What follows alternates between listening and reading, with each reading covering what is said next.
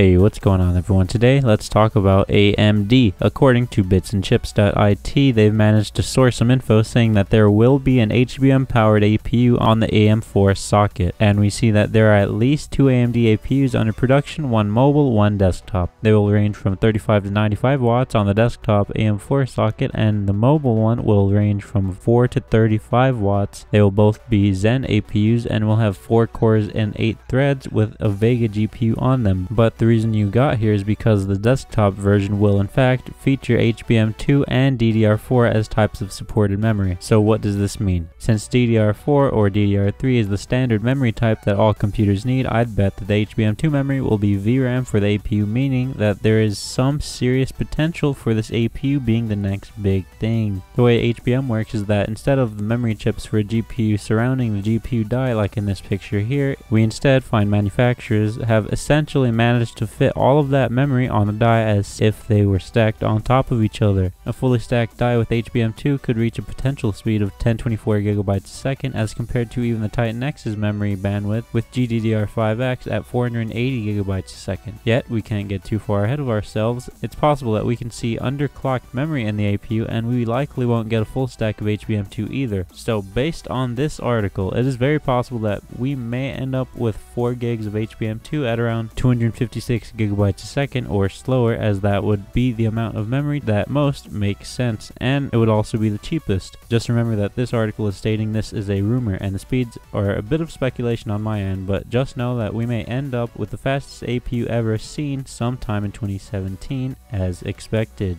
Anyways, thanks for watching the video. Make sure you check out some of my other Zen videos with the annotations here. Subscribe and like this video to show your support, and again, thanks for watching. Have a great day.